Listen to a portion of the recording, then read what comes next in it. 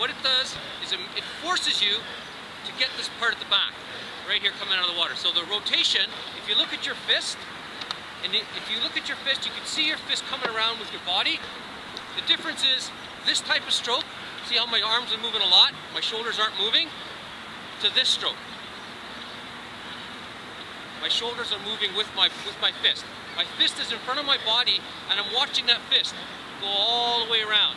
I'm not letting the fist disappear out of my view, down here or up here. It's always in front of me, and it's coming around. So I'm going to call the strokes out. It goes 1, 2, 3, 4. The really difficult part of this is to get the 2. Everybody goes 1, 2, 3, 4. They wait here at that stroke, and their arms end up going from here to here really fast. You lose the rotation, you lose your core, and you work your ass off for nothing. Okay? So let's make the stroke count for something. For the people that have been paddling for a while, this will really be good for you. The people who are beginners on the first day, I'm starting you off on the right track, right off the beginning. So again, 1, 2, 3, 4. All right? Grip the blade a little bit higher. Actually, give him a longer blade. Give him a longer blade. Yeah, it's a 48. Yeah. You need a longer blade. There you go. Okay. Follow. All I want you to do is look at my top arm. Look at nothing else. Okay. Top hand's over the water, nice and slow. See how low my top hand is now? Bring it down a bit more. Come out. This one's yours. Don't move your bottom arm. See how your bottom arm is still bent? Look at mine. Yeah. Mine's nice and straight. I want you to lock your bottom arm. Don't bend it. Lock it straight and hold the blade like this. Don't do this now. Hold it nice and tight. Lock it tight. Okay, don't bend it anymore. Okay, not for what we're doing here. Okay, put it down. Blade here. Take it out of the water.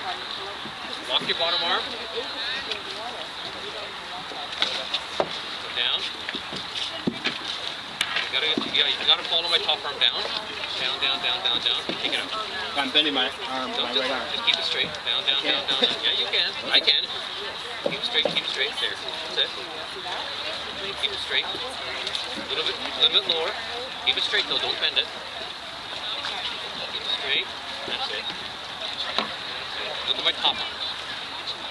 Can I just say one thing, Anthony? Straight up. Hold on, hold on. Okay, sorry. Keep going. Okay, now, what I want you to do, the reason you're having a hard time taking the paddle out is because you're leaning so far forward and you're not moving, so you're doing this. Okay. You're here, and I can't keep my bottom arm straight when I'm leaning forward like this as well. So you have to go to here and sit up. Right? You try it again. Look at my top arm only. Down. Sit up. That's it. Sit up. Slow it down. Slow it down. And don't bend your bottom arm. Slow it down. Sit up.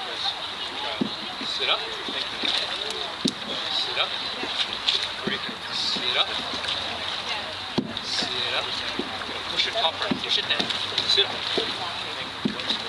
Much nicer. That's much nicer. Oh, hang on. One more thing. Mark, when you're doing your paddling, you're actually breaking from your wrist. If you can try to keep your whole arm stiff to come out, because right now, go ahead, do it, and I'll show you.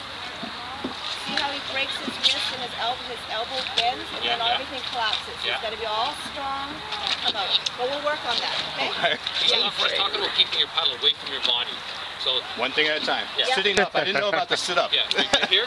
That's why you're gonna feel it back here. Actually, sitting up is I shouldn't be saying sitting up. It's pressing up, because you don't want to be doing this. Well, no, I'm crunched down like this, and you're right. But you want to push your body up. It's like a pole vault. You're putting it here and you're pushing your body up. That's what's making your body come up. It's okay, not, so it should be coming up as you back. Yeah. Okay. Right here. Okay, that's the different. first thing that happens is it comes up. Okay, got it. Okay. So Paddle's almost. Four components. We know a little bit more about getting over the water. Now I want to get something happening with your core. So I'm going to increase the resistance in your blade. There's another little drill here to get this going. Everybody hold your paddle up, hold it in the middle. Your bottom hand is in the middle of your shaft. Everybody's got that? Keep it there. I'm going to get you to paddle horizontally with your blade, with your hand in the middle, and you're going to be paddling like this in the water. All right? You're not going to use your arms. All you're going to use is your rotation. So you're going to be looking out and looking in. Looking out, looking in. I'd like you to keep your heads up and look forward, but your shoulders doing this. And you're leaning out as far as you can. You're getting as much pressure on the blade, and you're cranking with your core. Just your core, no arms.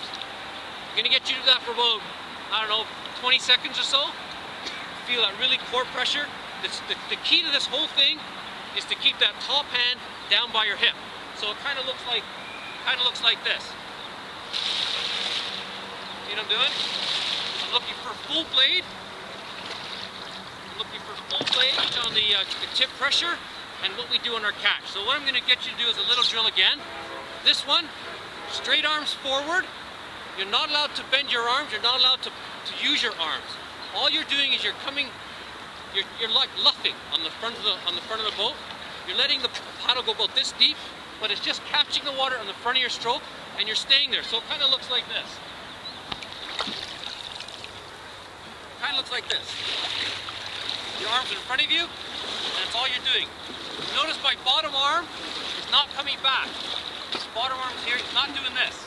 My bottom arm's not coming, it's staying there. And all I'm doing is I'm trying to get my full pressure on the blade and push it down.